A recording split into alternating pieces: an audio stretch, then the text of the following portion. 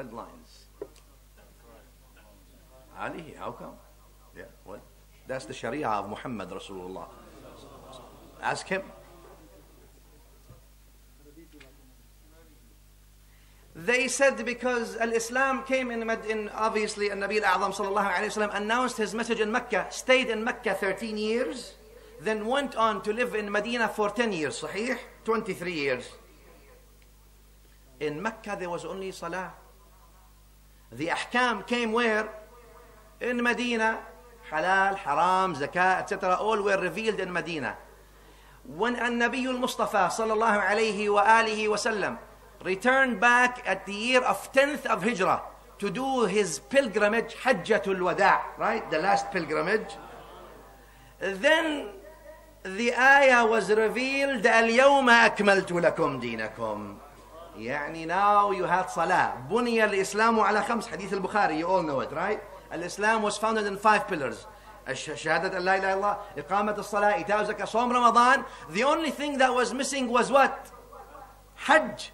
And Nabi sallallahu alayhi wa sallam, when he came and performed Hajj with the Sahaba, all of them, Al-Yawma akmaltu lakum dinakum. Deen is complete, is over. Well, there is qawl, Imam al-Razi mentions it, وحتى السيوطي في الدر المنثور and others. He said that Al-Yawma akmaltu lakum dinakum came when, in fact, not at the Hajjat al-Wada' itself in Mecca, but when Nabi sallallahu alayhi wa sallam moved from Mecca back towards Medina, and he stopped at the well where he declared, man, the hadith في صحيح الإمام مسلم, hadith Zayd bin Arqam, في صحيح الإمام مسلم صحيح, and also the hadith is narrated by At-Tabarani with an isnad sahih, and also narrated by Tirmidhi with an isnad sahih, and many others. Man kuntu mawlah, he says, fa'aliyun mawlah, Allahumma wali man wala, wa'adi man ada. Though Imam Sudi says it has a weak isnad. The point is that the finality was by the pilgrimage, was after the final pilgrimage of the Prophet sallallahu ta'ala alayhi wa ala alihi wa sallam. And this al-yawma akmaltu lakum dinakum, and I perfected wa atmamtu alaykum ni'mati, the perfection of the ni'mah of Allah subhanahu wa ta'ala. Wa raditu lakum al-islam dina. That day of the completion of the deen, I don't want people to think that the deen before that was not complete. No. The deen was always complete. يعني just the people, the Sahaba radiallahu anhum ajma'in who died in Badr or Uhud did not die on an incomplete deen. No. It's just like when you are traveling, when you travel, safar, you do qasr of salah, sahih? Just because the salah is shorter doesn't make the salah as bad. La, salah is perfected, no problem with the salah. Lakin you are in safar, it's a different circumstance. Al-yawma akmaltu lakum, ad-din is always complete. Lakin the revelation is now complete. Wa atmamtu alaykum ni'mati. The Muslims ought to stand in celebration. Actually, I believe that this day is the milad of every Muslim.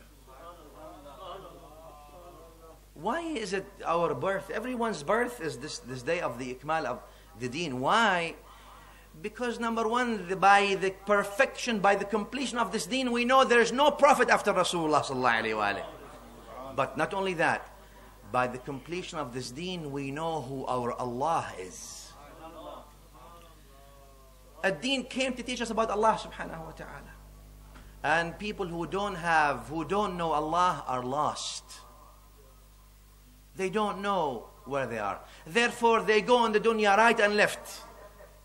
And they are in difficulties and hardship, looking for answers. And therefore, one of the awliya says, he who finds you has lost nothing. And he who lost you, or he who lost you has lost everything. He who finds you, O Allah, has lost nothing. But he who did not find you has lost everything, even if he gains everything. So this way that we know who our Lord is, Allah subhanahu wa ta'ala. The other thing, once you know your Lord, why is it your birth? Because you don't really exist if you don't know who your Lord is. You might be walking and talking and working and sleeping. Lakin if you don't know Allah, you don't know anything. You don't know where you're going. Huh? أَفَمَنْ يَمْشِي مُكِبًّا عَلَى وَجْهِهِ أَهْدَى أَمَّنْ يَمْشِي سَوِيًّا عَلَى صِرَاطٍ مُسْتَقِيمٍ. He who walks right and left and falls and all this, is he equal or the one who walks on a straight path? Huh? لا يستوون. They're not equal like that. You know Allah, you know your Lord, you know Allah subhanahu wa ta'ala, then you know your role. What is my role? You know where you stand. The framework within which you stand with your relationship to Allah subhanahu wa ta'ala, within your relationship, with respect to your relationship with the Prophet sallallahu alayhi wa alihi wasallam, and with your relationship with yourself and your society and your community and the country that you live in and the world as a whole, that you have a positive role, a positive contribution that you must give and contribute without awaiting recognition or reward except from Allah. You realize that by the completion of our deen. What did this completion of the deen brought to us? It brought to us, to give us the transition from slavery to freedom. What does that mean? The slavery of دائرة الحس الإنساني, يعني the circle of the human tangible thinking, to the freedom of التوفيق الرباني, of the open freedom that Allah gives the people. So now people don't worship what they call God, who has limbs, who has organs, who sits in a place, or who resides in a direction, or who has a place or space. He is the creator of spaces and places. He existed when nothing else existed, and without needing a place to exist, so shall He always exist as He will, subhanahu wa ta'ala, without needing anything to exist. For He is not in need of anything, yet everything is in need of Him for everything. We worship Allah, we don't worship the creation. The second thing, it moves us to understand who Rasulullah sallallahu alayhi wa sallam is. Because this deen was completed by who? By the sending of Al-Mustafa Al-A'zam sallallahu alayhi wa sallam. Who is Rasulullah sallallahu alayhi wa sallam? And obviously we cannot understand his rank with Allah Ta'ala. وَكَيْفَ يُدْرِكُ فِي الدُّنْيَا حَقِيقَتَهُ قَوْمٌ نِيَامٌ تَسَلُّوا عَنْهُ بِالْحُلُمِ. How can people who are absent, ghafil, understand the haqiqah of Rasulullah sallallahu alaihi wasallam? Therefore, no one knows Rasulullah sallallahu alaihi wa alihi wasallam entirely except Allah, His Creator subhanahu wa ta'ala.